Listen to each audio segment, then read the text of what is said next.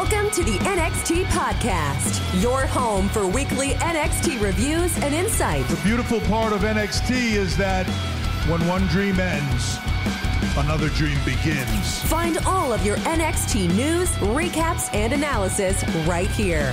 So with that being said, we only have one question for you. Are you ready? We thought so. Let's get the show started right now. All right, everyone, this is Memphis Mark coming to you from Mullet Manor, and we're here for the review of NXT on 11/29. And we're going to start off this show a little different because HBK is involved. That's right. The Heartbreak Kid is brought together his own advisory crew. He's trying to figure out, through a process of elimination, who is going to participate in the Iron Survival match, a brand new match that he's come up with. So let's see who he's put together. Let me see. He's brought together his old buddy Road Dogg. And, of course, with Road Dogg, since you can't have Mr. Gunn anymore, you got to have X-Pac. And X-Pac's all cleaned up, looks good, even drinking coffee at the table. A great, to see him looking healthy and sounding good. And then you got Orlando Blaze and then Molly Holly. So, Molly Holly started off kind of young in the business. So, she's had her time there. So, bam, there's his super crew.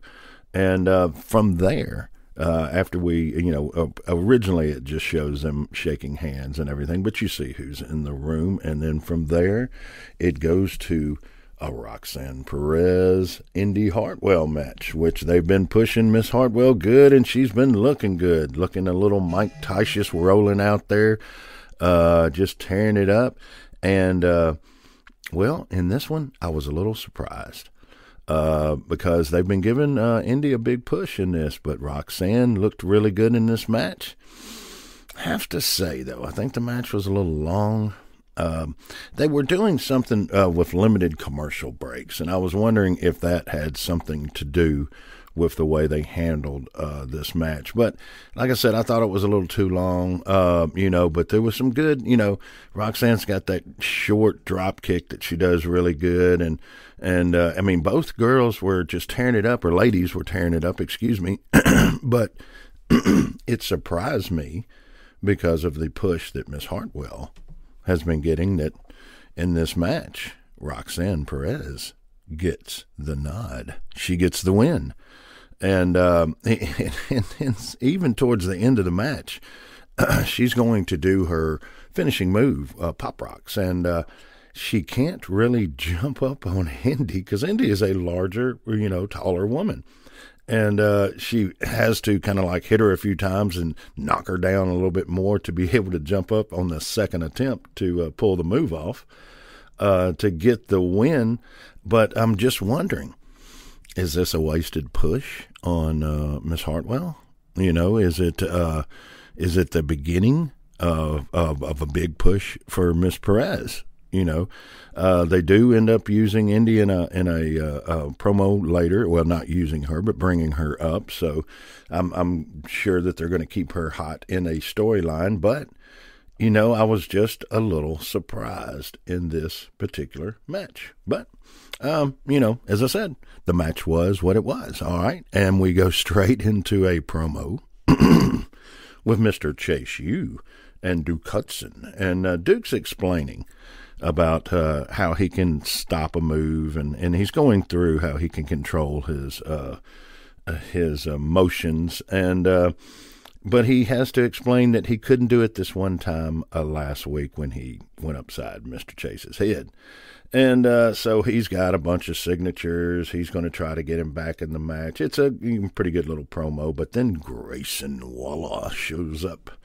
And he's going to spice it up a little bit, telling Mr. Chase, you're an idiot if you believe this stuff.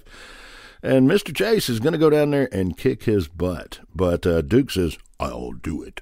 So that sets up a match for later, guys. Oh, all right. From there you go. Dijak is back. The repackaging, the rebranding. And, he comes in 6'7", has got the look, and he's wielding his own brand of justice. And usually I would say this is going to be a jabroni match because Dante Chen does not look like he's up for the part. But I was surprised. Of course, Dijak's going to get his moves in, but Dante, does he gets on the outside of the ring, and he does a shoulder tackle into Dijak into the side of the ring and gets a couple moves in there. He's got some good chops, a good kick. I mean, it's not your typical squash match. Mr. Chen looked good, although Booker T did say he's going to have to channel his best Bruce Lee. And so Booker T on commentary is a breath of fresh air. I like Booker T with his ducky and everything. So, of course, Dijak's going to win this match. But Dante Chen does make a good showing for himself. I was pleasantly surprised. And then from there, they do another promo where they go into the Diamond Mine Dojo. And who's in there but Miss Ivy, and she's got an unusual guest. It's OJD. OJD is there, and when the guys show up, Julius and Brutus, they're a little shocked, and they want to know why he's in there. And they're planting a seed with Ivy, but boy, she needs a little more mic work. She is, you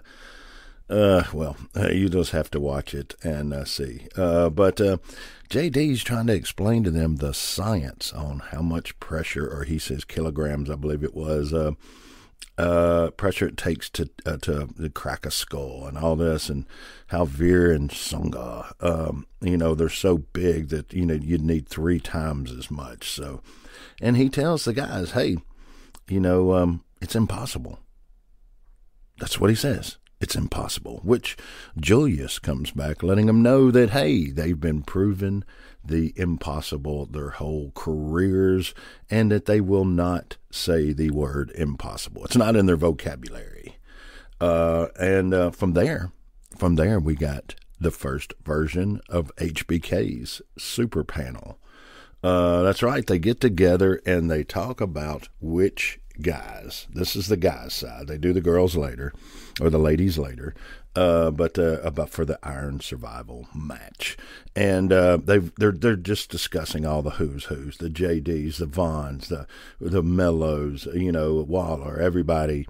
Axiom even comes in the mix. So they're going over all the big guys, and trying to determine. Now he's asking them to make a list, and I guess at this holiday season I could say and check it twice. Bad joke. But he is saying, give me your top 5, each one of you, and put pen to paper. Everybody had their suggestions. They had a good little filler of time there, with the old guys getting a little light in there. But that is basic. And you know what? It's kind of the theme tonight. With this, they brought back some of the older wrestlers. And really in all of these matches, there's no big, high-flying, high-risk moves. This whole show had a basic feel, like a back to basics. Headlocks, arm bars, heads into turnbuckles. Just a lot of the basic, hey, let's go back to basics in this show, and everybody do what you do, but do it very well. That was, I don't know, that was my takeaway from the theme of the show today. Just get back to basics. But then, hey, we've got the Duke Hudson-Grayson Waller match. And Grayson is bringing it.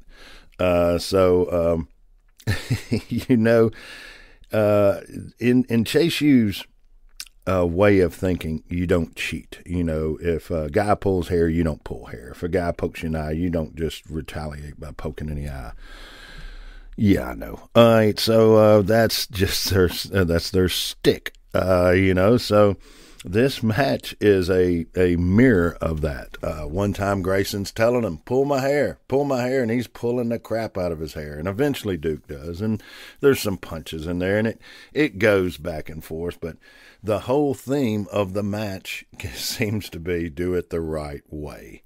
Well, you know what? In this match, it was not so much that. Now, Duke looks a little slow in this, and I know some of that is by design, but Grayson looks as Mr. Waller always does. He sells, he's old school, he's new school. But when Duke is like, after he's been down for a little while and he's using the university to get his energy back, he kind of does a little Ultimate Warrior kind of hulking up, kind of the way the Ultimate Warrior did. I don't know if he was watching some old tapes or whatever, but it is what it is. I mean, he almost kicks Thea at one time outside when he goes after a big kick on Mr. Waller, and it leads when he goes back in after discussing it and bringing up he can stop whenever he needs, which makes Mr. Chase wonder, hey, what do you mean by that? But he almost kicks the Wild Woman at any point in time, and when he goes back into the ring, he is the recipient of a stunner, a number one stunner, and which leads to a pin for Mr. Waller, which Mr. Waller, when he is leaving the ring, tells Mr. Chase, you know what I mean. He's a fake. All right, so Mr. Waller always brings the excitement, and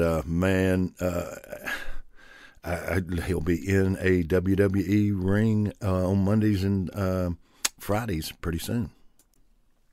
Now on Big Body Javi, he's been coming out each week with his list of wrestlers that always seem to be injured, retired, or on the other side of the world.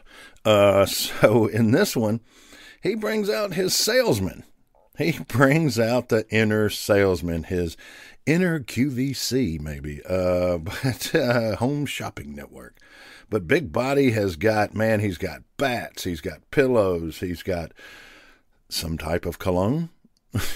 Apparently it doesn't smell that great according to the interviewer, but he's been calling for all these people that were injured and everything, and who pops up but Axiom, and Axiom has been cleared. And so you know what that's going to mean. That's going to mean that there's going to be a match later. But Javi, look, the interview, the little promo was pretty good. Javi's got some skills on the mic, so he will definitely be okay, because we find out later that his in-ring skills are good too. But they go into a match with Kiana James and Fallon Henry. And look, I got to say, this may be the match of the night. I mean, I don't like all the screaming, all that, I guess they're teaching that or whatever, but man, this match was pretty freaking good. These girls tore it up, or these ladies tore it up, man. It was old school. It was a lot of arm bars, a lot of, like I said, the basics earlier, big chops. The one thing that really shocked me in the middle of this great match, I had to go back and watch it twice, because I was like, is the ref putting on his gloves in the middle of this match? And he was. He literally, like halfway through the match, he figured out, I don't have my gloves on, so I will put them on. And he continues. It's just, it was a little odd to me. But, this match was a really, really good match. They beat the crap out of each other. It lasted about the right amount of time.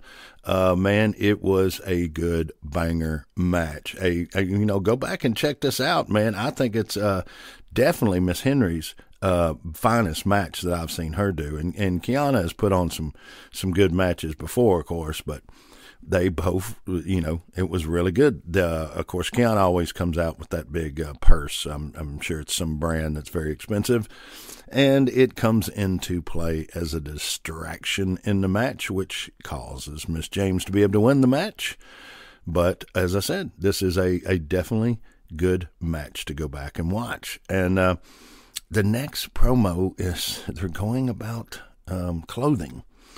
It's Malik Blade, and of course Vaughn tore his sweater up that his father gave him back in the day, and he's got Odyssey and Anuffy in there, and they're firing him up, and he's saying he's fired up, and they're all fired up, and they're going to go protect the legacy of the sweater that was given to him by his father. So okay, that's the promo there, and it's okay, but these guys are good in the ring. But the ladies champs are coming out now with Nikita Lyons, and the lady champs come through the crowd, and it's their big entrance, and they come in, and then of course the lights go down to Miss Lyons, and she comes out, and everything looks like it's getting ready to go good, and then boom, out of nowhere, Zoe Stark comes in, and she lays her out with a Tanya Harding type move, and takes the knee out, jumps up, gets back, like oops, I seem to have slipped. And of course Miss Lyons is striving in pain. The champs come down to help her up, and when they're taking her backstage, of course you've got Toxic Attraction back there laughing at them, calling her all kind of names. And then from there, because who knows if that match is going to happen. So we go back to now the big body Javi against Axiom. And man, this was another good match. Big body is look, he's got the skills inside. I knew he had flashes of it, but he put it all together. Axiom is Axiom. He is just great. And I love his entrance, the little effects they do to make him look fast. I really like them. It'd say that's the kid in me. But, Axiom and Big Body put on a great match. And, man, Axiom's got a drop kick that is like from out of this world. I can remember seeing Jeff Jarrett when he was a young kid. He had a sky one, and Kerry Von Erich had a real good one. Axiom gets up there, man. I mean, you almost want to get a hold of the air traffic control because he's up there. And he puts one on Big Body in this match that just looks picture perfect. It was just a good match. And Big Body goes after, a body part, and he really works on that. He tries to take away Axiom's leg, of course, so he can't run and jump around. And Axiom's going to pull this off, but it is definitely a match to go back and watch. Faux show. And then they've got him in the lady champs in Nikita, or in the training room, and the trainer pretty much says that you're cleared. Yeah, you're clear. It's the kind of their way of doing it. And and Miss Lyons says, hey, that Zoe needs to be on the watch, and that she's ready. So they're going to go out and have the match against Toxic Attraction. And you can't do a show without the men's champs, Pretty Deadly. And of course, they come out and cut a little promo. They got to have some mic time, and they're going to do a Christmas special next week. So they're pretty excited about that. It's going to be a pretty deadly Christmas. That's not so bad of a. That could be a what in the old days people would call a pay-per-view. Now, before they get back into the matches, they go to a little diner in Nowheresville, and where Apollo seems to be hanging out. Been eating a lot of food there and writing a lot in his journal. And but this one is a little different, and that's because who shows up? Braun shows up. That's right, the champ shows up.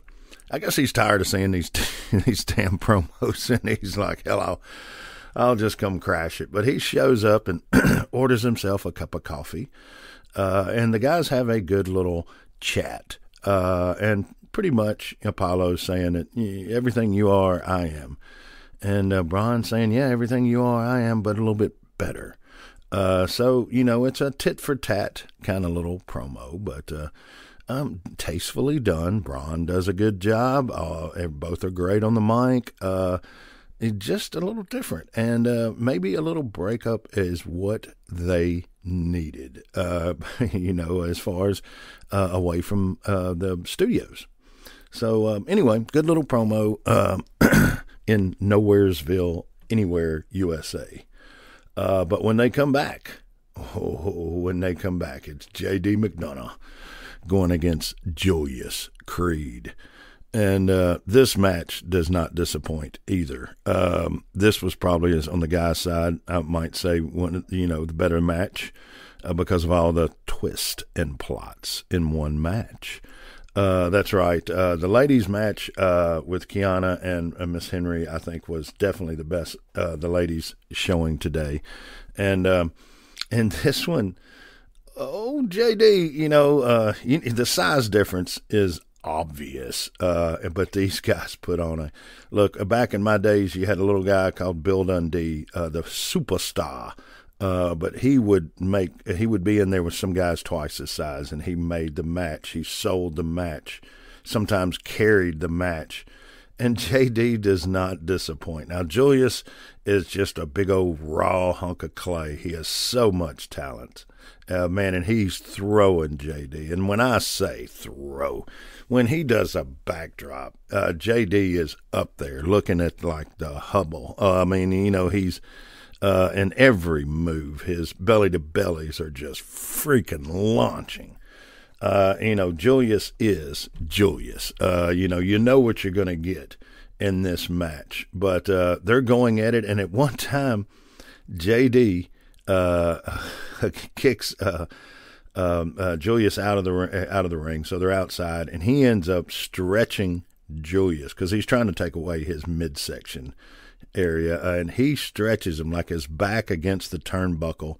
He's on the outside of the ring, and he's got his hands in his mouth and his other hands on his legs. They're literally bending him around the pole. It's a good match, but there is an angle because who shows up but Veer and Sangha, and they're just watching the match. That's all they're doing. But, of course, they're going to attract attention. And at one point in the match, Julius recognizes him. And then he does a move. He does that where he can have you in a suplex, upright in a suplex, and he can go to one knee. Well, JD makes it look even better because he's kneeing him trying to get out of it. So it makes it look like he's knocking him down. And he's going to come out of this move. But Julius picks him back up, looks at Veer and Sangha, and drops him. So Julius does a kick on JD, and JD flies out of the ring. So at this point, he's about to introduce a chair into the match. And right about the time that he's up, Julius is up against the turnbuckle, out vulnerable. He's outside of the ring. Here comes JD, going to do what he did to Dragunov and everyone else. And who saves Julius but Sangha? Sangha pushes him out of the way, but JD's already swinging. You know what that means? JD smashes Sangha with the chair. Yeah, and Sangha takes the chair shot, looks around at him, and JD is in disbelief and in utter fear because Veer is now there too. And they let him go. And he leaves. But they go around and they tell Julius they want him at his absolute best. So good twist. The timing on this was freaking fantastic. So that is my banger match of the day, I guess you would say. They do a little promo with Alba Fire talking about Miss Dawn and that she should have not. Again, I referenced tug on Superman's cape. And then after that, they got Dijak leaving the studio, and Stax comes up to him, and Dijak and Stax don't have the first opening very well, but Tony D comes in, and Tony D kind of solves the problem, and they have a little some words, and so they are pretty much on the same page, maybe. I don't know. We'll see how that goes, but possible collusion with the family and Dijak. Who knows? But from there, it's Von Wagner going against Malik Blade, and he's coming out by himself in this match. No Odyssey, no Anafi. It's just him standing up for the sweater. And look, he starts off strong. Malik does, pretty good match. Of course, Von's going to catch him, and Von's going to do what Von does. Decent match. Von does a big slam, catches him after a missed frog splash, and gets a pin. But then Mr. Stone, that weasel on the outside, suggests to Von, hey, do a little something else, So Von goes to get ready to do the big slam, and out comes Anafi when he gets taken out immediately. So now the guys are getting ready to both of them are going to get whooped on, but Odyssey Jones comes out, my friends, and Odyssey tears it up. So that is setting up, I'm sure, Odyssey Jones coming into the fold here. And, but HBK had his ladies' side of discussion about all the ladies, and now at this point in time in the show, they come out and they say who is going to be in the survival match. It ends up on the men's side. It's going to be Mello, JD, Mr. Walla, and Joe Gacy. And the mystery fifth opponent or person will be decided in a wild card match. And the same on the ladies' side. It's going to be Zoe and Cora and Kiana and Roxanne. And then the last one to be decided in a wild card match. But then we get towards the end here. And what that means is you're going to have this six-woman tag team match with Toxic Attraction against the lady champs. And Carter and Chance, and is it Miss Lyons? Is she going to be able to make it? Well, she does. She comes out there, and hey, look, the lady champs, Carter and Chance, they really much have the majority of the time in this match. They're flying around. I call them the mini Rock and Roll Express there. And let me see, Booker T called Toxic Attraction the kind of like the new age Freebirds. And if you don't know who the Freebirds are, go look them up. One of the best at that time to come out. But they get into the match, and it is a great, great match. And they're flying around there. The ladies have really got their moves together. And they show that in this match with their combination moves. They're great. They are really freaking great. I was not high on this team at first, but man, they really have their teamwork down. Now, of course, the knee of Miss Lyons is going to come into play, because after a time of both the ladies doing what they can, and some great combination moves and by the Toxic Attraction. Double knee on the outside at one point in time pretty much kind of altered the match. And, it comes out to where you know what's going to happen. Toxic's going to pull off this win. But it is a good win. And at the end, I keep referencing the Muffet box, the little opera box up top. Well, who's up there when the show goes off the air but Miss Zoe? And Zoe's letting everybody know she ain't done with Miss Lyons. So that is pretty much the way they wrap it up this week. They're setting up for this match, and we now know the participants, so we will see how HBK's creation comes into flourishing. So, guys, thank you so much for tuning in this week, and as always, we ask you to spay and neuter, and remember, if you can, rescue. Okay, this is Memphis Mark, and you know what? I'm out.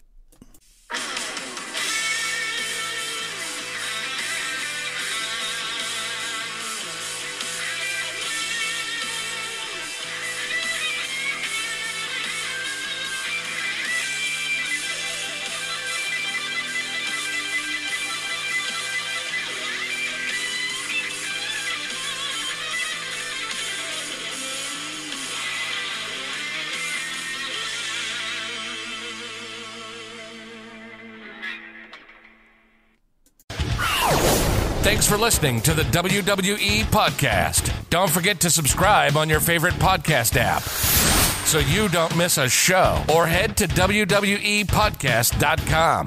And for all of these shows ad-free, head over to patreon.com/WWE Podcast. Until then, we'll see you next time.